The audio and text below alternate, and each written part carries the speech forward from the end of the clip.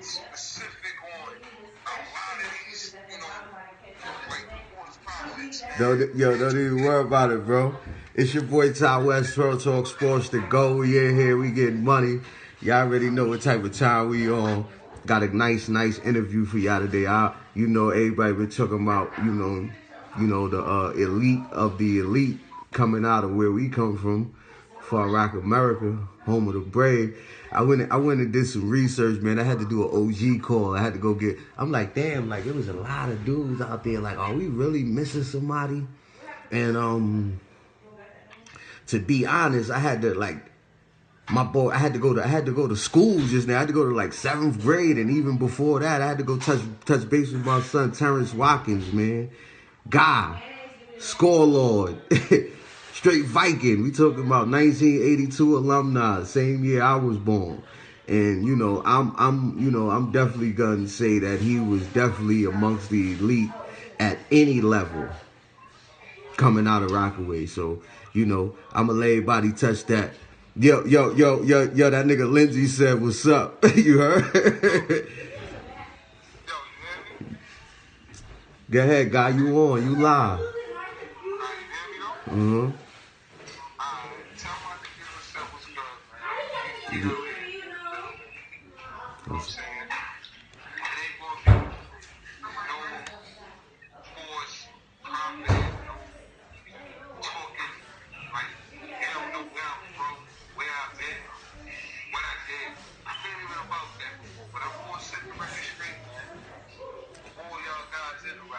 Set the record straight, man. I mean, everybody, we gonna start on ya, and you got the Shakes and the Marvs and the Shans. So basically, you here to say that you in that elite class too. I'm saying you are. Fuck that. I'm saying you are.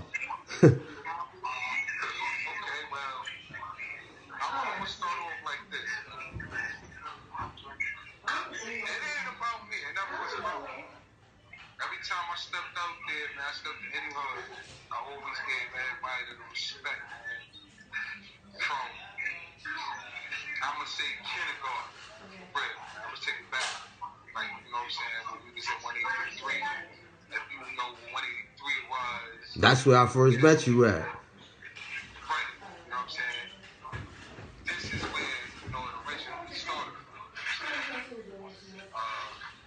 Mr. Weinstein basketball team.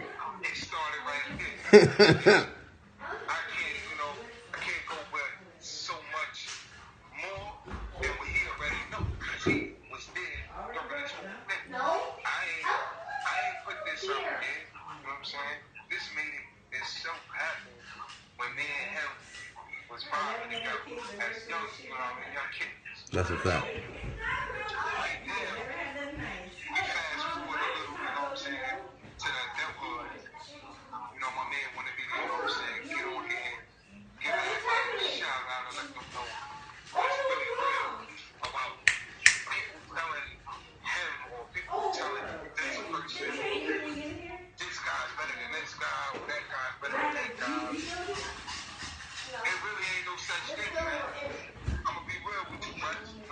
Nah, I could definitely dig where you coming from. I definitely dig all that.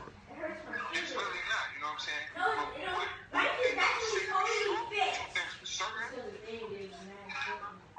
niggas wasn't fucking.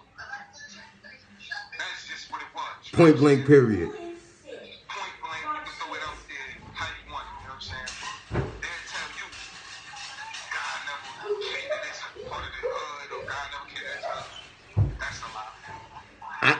I ain't gonna hold you, bro. Like, I could vouch for a lot of niggas. Like, a lot of niggas I don't know. Like I said, a lot of people don't know me. I'm not trying to be here to act like I'm somebody that I'm not. But I could actually vouch for you and say, bro, everywhere I ever see, I don't recall a game like watching you personally that you didn't have 30 or better.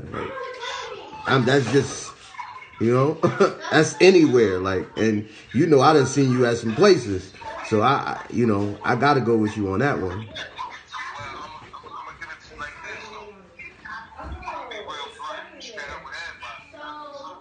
took a little bit from this person, that I mean, I ain't gonna get into names, but I watched the older guy, man. You know what I'm saying? And what they did for me at my age, you know what I'm saying, where I was like 11, 12, they put in my head that, one day you will do something and do some shit. I wasn't thinking, you know what I'm saying? Oh, yeah, I'm gonna go to the 6 But long story short, that happened. So once that did happen, it happened at an early age. Nah, I don't know. You had that motherfucking from 12 years old. You had that motherfucking scorer mentality, man. You just was like a walking basket. You heard? Yo, I ain't gonna lie. That was something I practiced. That was something I was out in the ground every day. It was, I'm gonna throw a couple of things from youth, you know what I'm saying? Made it possible for me to, you know what I'm saying, being a sparring partner that I had. Shabazz from him. Yep. That was one of the dudes. People might not look at him as he played basketball or anything like that. But he was one of the guys that I had him with me. I had another guy, DC. Nah, DC was a problem back in the days, man. But these are the dudes that, you know what I'm saying, was with me day to day, everything, during. I used to bring these guys on the beach. You know what I'm saying? They used to run in the sand. You know? They used to play pickup with me. They used to ask me to watch the Super Bowl. Don't let me forget. I don't know if y'all know. Line. You know what I mean? AKA Lucas. Oh nah. You know. I was in 183 with y'all dudes. Look, G's. I'm gonna tell you about when I put dudes that was really into basketball knew who you was, but remember when you got kicked out of 180 and they sent you to 198. I'm gonna say this, and you could tell me I'm wrong. When you went to 198, a lot of dudes don't know they grabbed you out of fucking gym class. You remember the gym teachers? Remember the gym teacher was like, yo. He was like, yo, Tyrese, where the fuck you get, where your boy from? Yo, remember they got you up in, they got you up in motherfucking Catholic school. You remember that? 198. A lot of people don't know that though. Gym class. This is the craziest part. A lot of people don't know that Ty, a.k.a. Paul Cash, right here, full in effect. That's a fact. That's he a was the nigga in the spot with me every day, eating school lunches. getting crazy. Tell them about them gym periods, G's. Yo, we going in the gym class. We in 8th grade at this time. That's a fact. That's a fact. We skipping 8 to go in a free period with 9. That's a fact. We playing against all these 9th graders from the edge, from 40s. Yo, look, I'm gonna give motherfuckers a sneak peek at what those them gym periods was. Me, you, Marky from Edgemere, white boy. You remember my son Richmond? Remember the dude from the 40s, McDice? Remember we was getting crazy in them gym periods. See, that's the thing right there. That built that school mentality that you would say. Mm-hmm. Instant bump. That built all that. Dealing with Rich Black. You know what I'm saying? Dealing with Lil Edwin. Wow. Dealing with that kind of shit.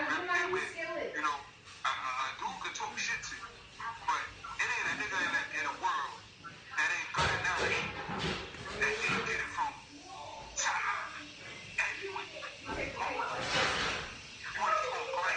Definitely.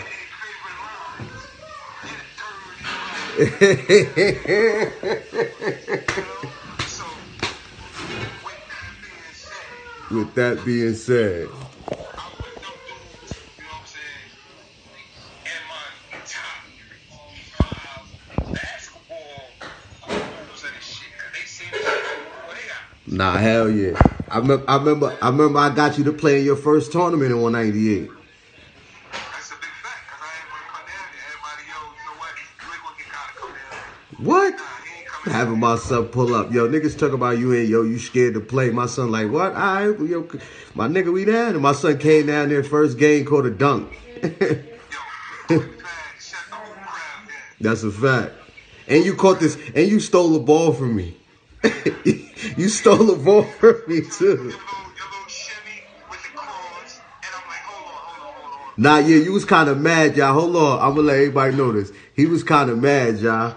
I made him fall probably like a day or two before that in gym. I hit him with, if anybody remember, I had the ill little hesitation, stutter step shit. I hit him with that. My son lost his foot and went down, man down, hand down, man down. Yeah, mama, there goes that man.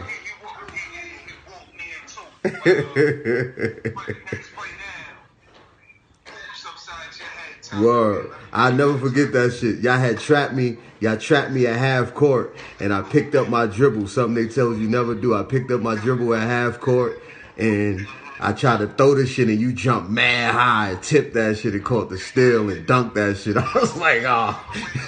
They like, look, you got that nigga to come down here and bust our ass. They was tight at me.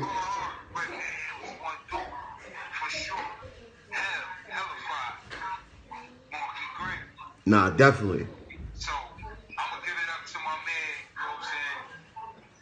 That dude was hard to stop. Definitely. Strong as fuck going to that rack, right? Strong as fuck. And he was fast.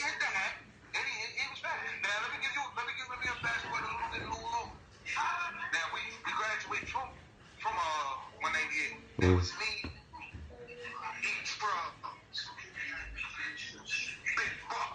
Yup, Big Buff. Yup. Yup. That's Orange Crush with Chuck, right? Uh-huh.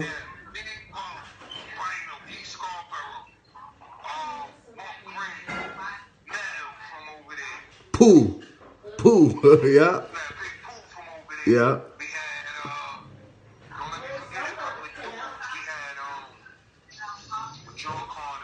Sean Connors was tough. I always tell everybody that. Hold on. I'm gonna go out on a limb. I'm glad you mentioned his voice. This your boy Ty West, Twirl Talk Sports, TheGoo. We in here, we getting money unedited, uncensored, unscripted. I got my boy Terrence Watkins in here, aka Guy, hard hitting hammer. Yo, God, listen, that is the most fucking overrated dude that ever came out of rock. When he was our age, he was fucking trash. I don't give a fuck what nobody say, man. Yo, that shit used to really get me pissed off, though. They used to be like, oh, Orlando. First of all, the nigga knew how to do a couple tricks with the ball. The fucking ball was too heavy for him to shoot. He couldn't even fucking make a layup. He was fucking whack. He came to 198. We shut that shit down.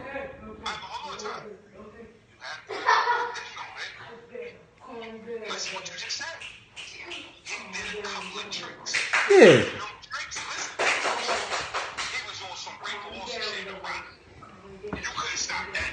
Right. You can't tell me you can stop that.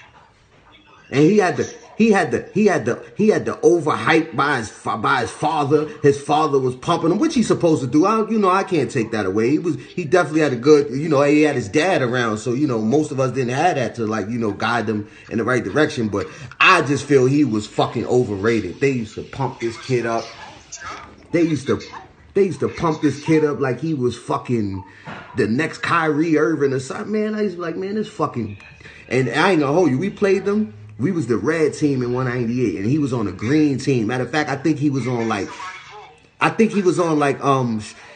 anybody from Edgemere remember, he was on stretch team. Anybody remember my boy Keith? Yeah. Man...